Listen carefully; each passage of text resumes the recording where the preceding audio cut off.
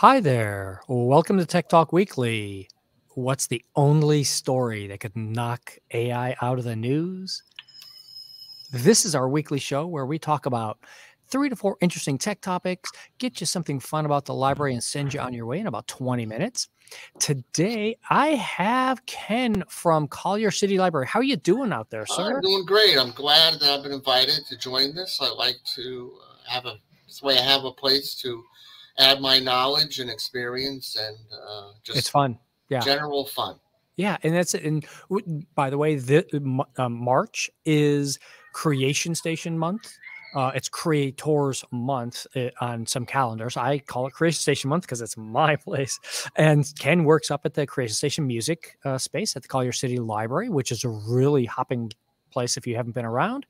Maybe we'll get a chance to talk about that afterwards, but we have got a lot of stories.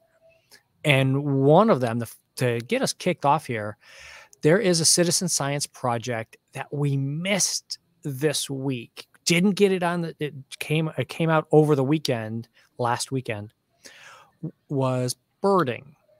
Going out and identifying birds. And it's a citizen science project thing where you go out and you check on the birds in your area. You make some recordings, you take care of what's there and upload it to a site. Have you ever done this before, Ken? Have you ever That done I haven't done. No, I haven't done it. Have you done any of the citizen science stuff? I know you said you pay attention to birds. Have you ever done the citizen science part of it though? I'd like to, but I did volunteer. It's funny because I did volunteer at the Wildlife Care Center in Fort Lauderdale. Oh, nice. Feeding the baby birds. What kind of birds did they have out there? They were so young. I'm not even sure, but probably they were small. Sparrows, nice. Maybe things like that. Oh, wow. Okay, yeah. But they were very small, and I had to feed them every 2 hours. So nice. I telling Bob that 20 years ago, we used to have many, many birds in South Florida, and they just disappeared. Yeah, I think that's the same kind of thing everywhere. We've talked about it a couple of months ago on the show about the number of species that look like they are in decline / being becoming extinct, etc. And also just climate change as animals move from one area to another. There's things are moving up the coast. Right. I mean, as they get like that. Yeah. I mean, we move. We don't like moving either. I'm sure they don't like it. Yep. And they don't have air conditioning. But that's fun that you did regular birds. It wasn't like a sexy science. No, they were regular birds. Yeah. Yep. Oh, we take care of bald eagles. No, you just take care of the everyday birds. That's a good thing. It is a food chain. Yeah, that's an awesome, awesome thing. Speaking of chains and getting all the stuff together, and by the way, everybody, of course, we're going to have all of the whole things here for you to links in the show notes to do that, to tell you where these stories are, because this one here is kind of interesting. Well, I think they're all interesting, but this one right here, first recycling for the big car batteries that are out there for all these electric cars and all these things. Here's your first recycling factory that is opening up. And this is out there in Arizona, which is coincidentally also where they are right around the corner from where the new Tesla plant is, the big gigawatt plant to build the new batteries, and not too far away from this new reusable battery farm out in California of using those same kind of batteries. Yeah, I think they're by the Mojave. They're not far away from each other. They're all kind of in the same area. Yeah, and the flatlands. Yep. They're all, people know they've been there for many, many years. They just haven't been utilized until recently. Yeah. My take on this is that people don't really realize how limited the resources are.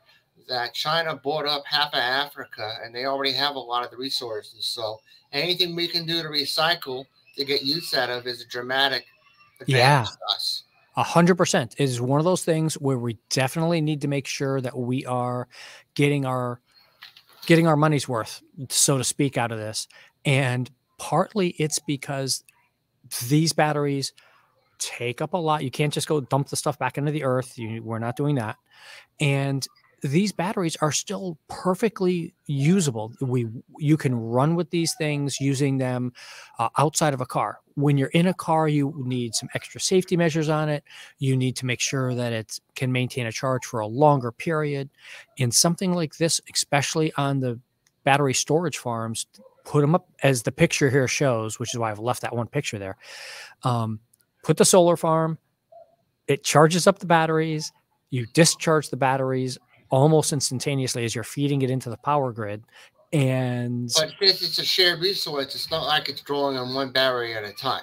exactly. That's the idea, correct? It's Yeah. shared usage. Yep. And you can keep on, you can take in all that sun, you can take in all that stuff, use it, and then send it right back out. And then once it can't be used anymore, then you send it back over to that recycling plant.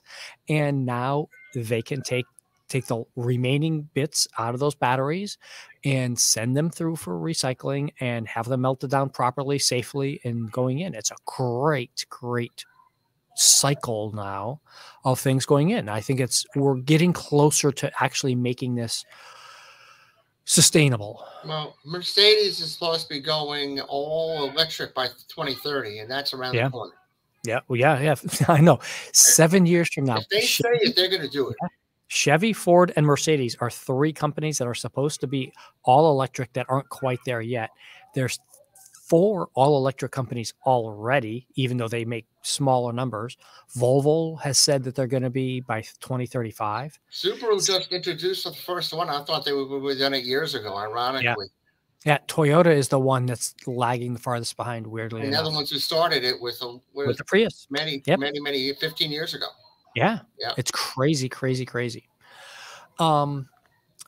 Here's the story you brought to us, though. This is what I was teasing at the top. Every week, there's a ton of stories about ChatGPT and AI and everything. And I had to just kind of chuckle at what story took all of that off of the news. Balloons. And for a week, we went with a new story about a balloon, it seemed, every couple of hours. So in case you got lost in all the mess, there was a large Chinese 200 feet high. origin. Yeah. Yeah. In fact, you gave us a great graphic. Let's show that graphic. So here's where this is a picture of that balloon up there. This is the Chinese balloon. You hopefully have seen an image of it before, but you probably haven't seen this type of thing, which is one, how did these objects come around us and all these things? And you found this great idea here of just how high that particular balloon was flying. The thing about that high up is the wind is different. Obviously, the gravity is less and the air is lighter. So you're not going to drift as much as you would, obviously, if you're lower. And what happens is the radars don't go that high. It's like having glasses on with no peripheral vision. Yep. If they're not looking for it, they're not going to find it. Right. And that's been doing this for many, many, many, many years. And the thing is that they seem to be doing things that we're not doing way before we're doing them. Yeah, it's interesting because, and that's one of those things that happened. But I do that this kind of like exposed that, like you said, that blind eye that we weren't paying attention to. Almost obviously, the elephant in the room. Yeah, and so many people got caught by surprise. That's why there were so many of these stories, and unfortunately, the 4 different balloons getting shot down, only one of them was an actual Chinese spy balloon type thing. The one shot down over Lake Erie was a citizen science project of launching. It was a couple $100 balloon that got launched up there by some college students, effectively, to go track things. This other story here about weather balloons that NASA and other people launch all the time. So the only thing they can do is maybe put a device on it to track it, to identify it as non-lethal. They don't really know how to do it. They made a whole big thing about it in the New York Times. They don't know the good from the bad. Right. And part of that becomes back to the idea of what kind of balloons, why are you launching your balloon? Who is it that's going up there to do it?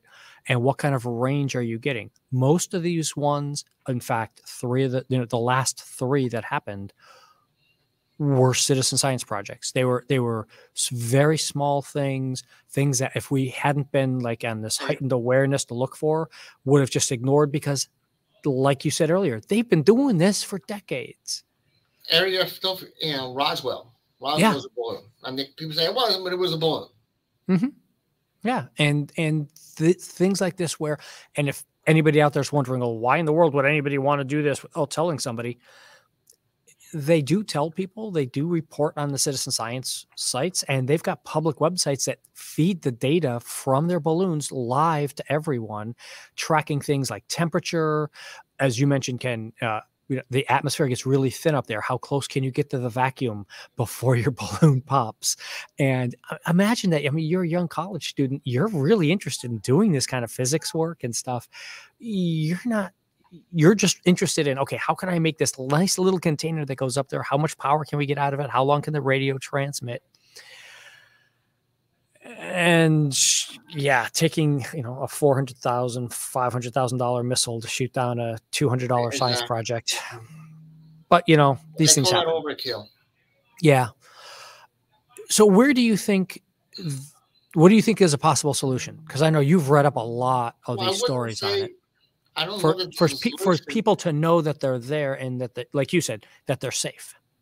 I would say that you'd have to have some sort of tracking device that would identify it as registered, maybe, to know if you're from a college or something. Mm-hmm. You would have an ID. I mean, the only thing I can think of is having some sort of tracking device. Yeah. Otherwise, well, I mean, they do something similar like that with drones, but it's not tracked on the device. It's tracked by the person using, because there's a lot of air restrictions around where you can use drones, what size drones, and stuff like that. It's only part of the big picture, because there were same article I was reading there, that they're testing missiles high in the same area because they can't be tracked. The same reason. Yeah, it's called near space. Right. That's the area. It's like a window of opportunity where you can do whatever you want, because no one's going to know. No one's going to say anything. If they did, how are you going to prove it? Yeah, it's the Kármán line, as it's called, where the atmosphere is so thin that it's virtually undetectable, and now you are into space. If you remember last year, we had a couple of episodes where when the private astronauts were going up, should they be considered astronauts? Should they be considered passengers? Because you have to pass that Kármán line to hit space to go out there and do it. And that's what these kids are doing. That's what a lot of these different things.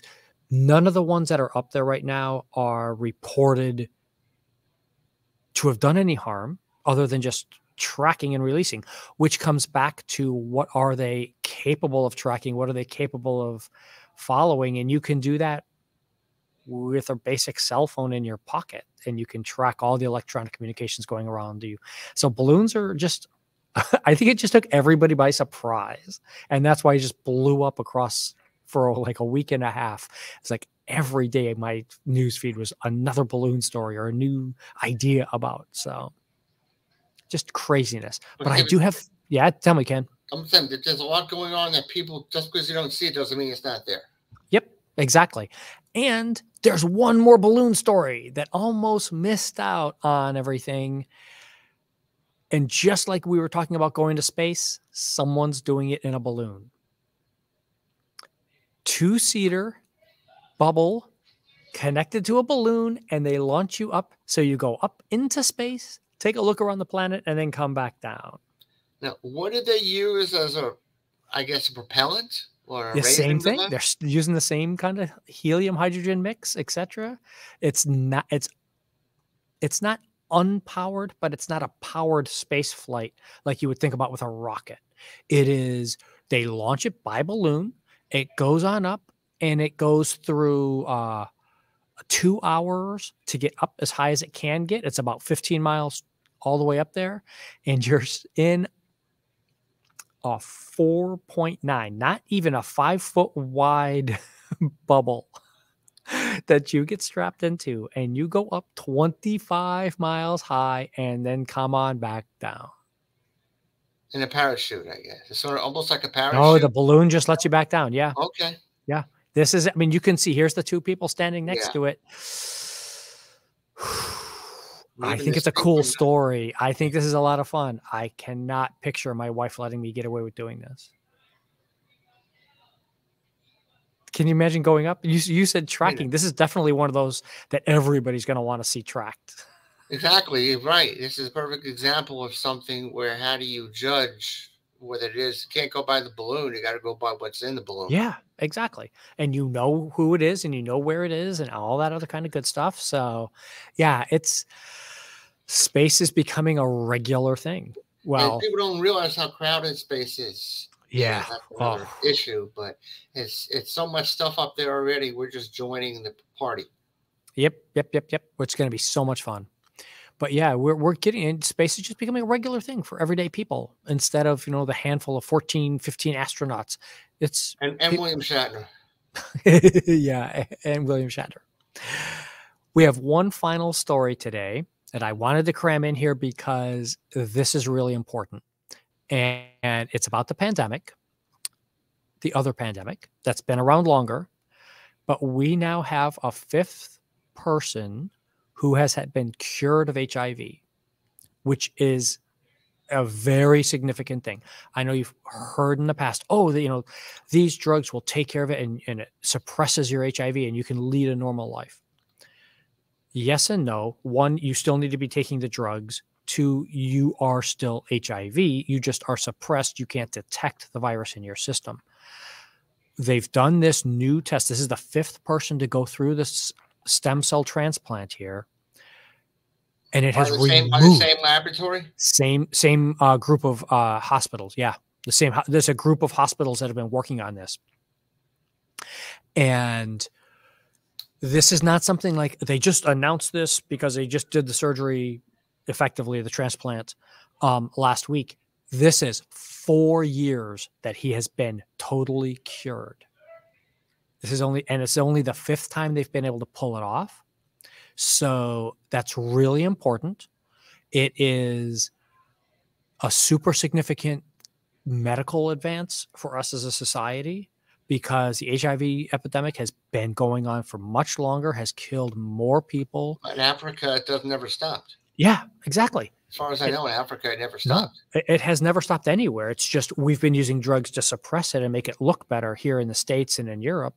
But yeah, it is a really huge breakthrough. This is one of those breakthroughs that by making this all work together, this is those next steps to curing other diseases, of being able to tie these things in and make this really work. So I'm really, kind of really looking forward to ironically, this. COVID opened up a lot of things as far as development. Yep. Just like the space program wasn't just about space, it was about other things. Right. And all the auxiliary benefits that we get out of these things and going. Yeah. Exactly. Tell us what's going on, Ken. I know some people might have noticed there's noise going on behind you because Collier City is an active place. You guys have all sorts of stuff going on there. What's going on up in the next week or two there? We have Women's History Month coming up, and we're having where children are going to come in, young adults, and they can decorate their hair. We got model heads, and they come with the hair, and we have a specialist coming in, so they can get hands-on from an expert on how to decorate themselves. So it's something they can apply to their own selves. Nice. And we're also honoring C.J. Walker, who was the first Black American to have a makeup company.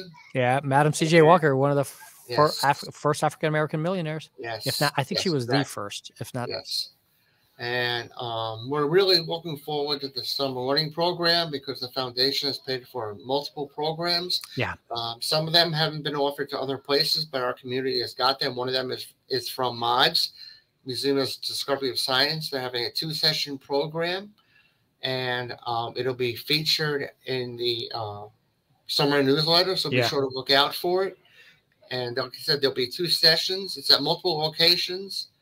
Yeah, it's going to be a lot of fun. Summer this year, it's called All Together now. Yeah, we'll be making a big deal about it on all of the library programming coming up in the course of April and May to get you all ready and going on for this. And of course, we have the Music Creation Station, and we're looking to hire The creator in residence. Yeah, that's going to be good. Residents who can share their knowledge with people who don't have them, because the person running it has other responsibilities and he's not experienced in the outside the library. So it'd be good to have a collaboration of the two people together. Yeah, it's going to be really fun out there. You guys are growing by leaps and bounds. All the construction. By the way, if you haven't been by Collier City recently, all the construction's done. The parking lot's back open. Thank you again for being here, Ken. I'm going to throw up our ending screen here. If there is a library or librarian you'd like to see featured on the show one week, reach out to us, creationstation@broward.org. We'll see everybody next week. It's my pleasure.